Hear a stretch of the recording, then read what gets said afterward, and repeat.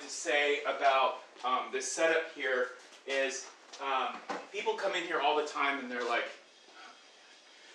people come in here all the time and they're like, oh, this is so pretty here. And I'm like, thank you, but there's also tons of math and planning that went into building this whole place, right?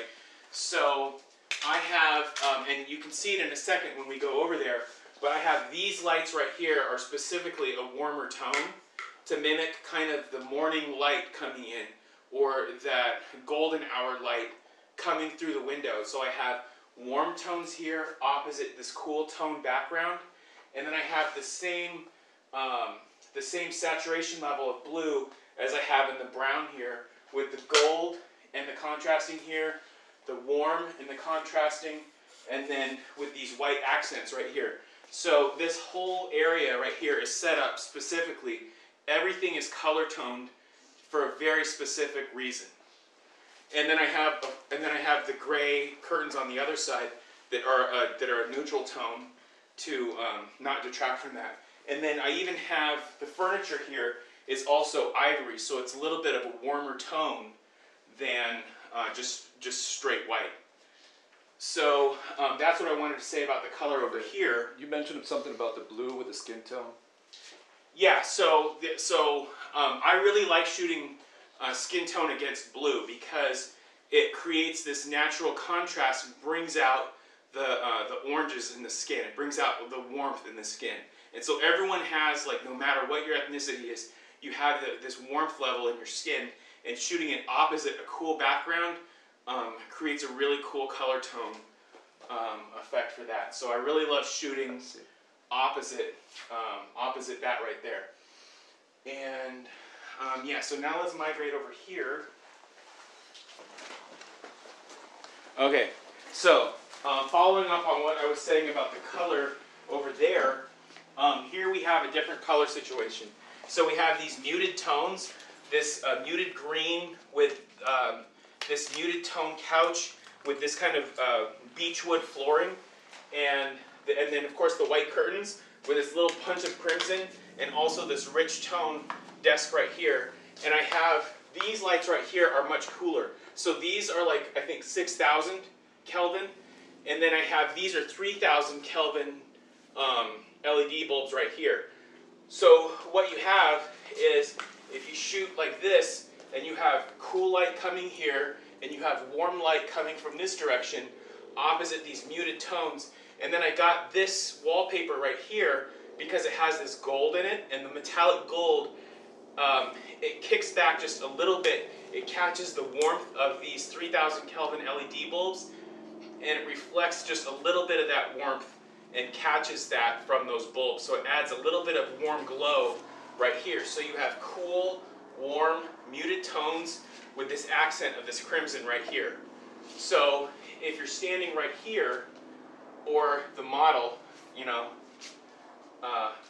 and you have blue light here, and then instead of having that lantern, that chandelier, we have a real chandelier right here, and it's filling in from cool from this side, warm from this side with these muted tones. It creates gorgeous, gorgeous color toning straight out of camera. So Jess, let's have you come over here.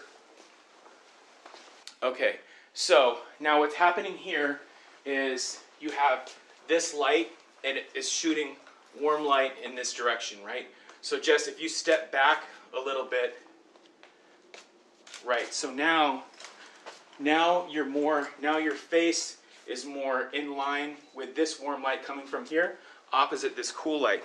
So if you face me this way, you have warm light this way, cool light this way. And then step forward a little bit more. See, so now you have just the cool light hitting here, and just this tiny amount of warm light hitting on this side.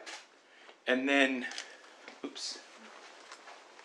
And then you can see, if I turn off the chandelier, the effect of adding that warm light, what it has to it, right? Mm-hmm. So no warm light, and then we just add that little warm glow opposite that cool color. So let me get this camera out of the way, and then let me show you something else too that we could do here. So we can't dim these lights, but we can control them with these blackout curtains. So if I pull this right here, you see now you get a much more dramatic effect. Let me turn this off. And so now you can control the brightness of this light right here. Yeah, see, so right here, you can see this angle that she's standing, the way the light races across her back. So we're controlling the direction of the light, or in this case, the direction of the light by the way that she stands against the light and rotates her body around it to create those highlights. See, so now she's got the chandelier light dumping on her back, and it right there at that angle right there, Jess, you see you have that light from the back racing across and adding that contour of the highlight, shadow, that ripple effect on her back from controlling those highlights. And then turn your back just a little bit more. A little bit more. Yeah, perfect. And then just grab the curtain with your right hand a little bit lower. Yeah, and then with your left hand grab it up. Oh my God, you see, look at her back. Yeah, that's in detail. You see, just straight out of camera. And what we're doing is we're hitting those highlights and the shadows, by having her so close to an ultra soft light source where you have that rapid fall off. It's just next level pretty, awesome. Straight out of camera, right? We're not dumping light on someone. We're crafting, we're accenting, we're pulling out the curves and the contours that are already there, but we're just highlighting them. And we're doing it with the directionality. We're doing it with her angle to the light. We're doing it with balancing the ratios of the light with the different outfits that she has, all those different things. Now, let's move on to some couch poses, and then let's play with lasers. So, now, with the couch, we have this light right here is going to be the key light, and so the closer you are to the edge, just if you scoot a little bit more this way, yeah, perfect. And then, because this couch backing right here is going to create a shadow on the from this light going across. So if she is sitting like scooting in the back corner, you're not going to get the light from this right here. It's going to be in shadow. So now that she's right here, this light is coming across the body right here, raking across this direction and hitting her body, creating a shadow. And then we have this warm light right here. Now these light bulbs right here are just like a fraction of the brightness of these right here. So this is also another 24,000 lumens. This combined right here is like 200 lumens.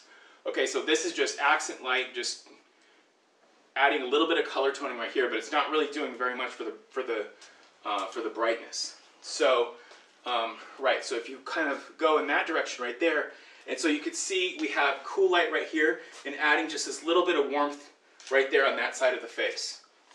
Next level gorgeous.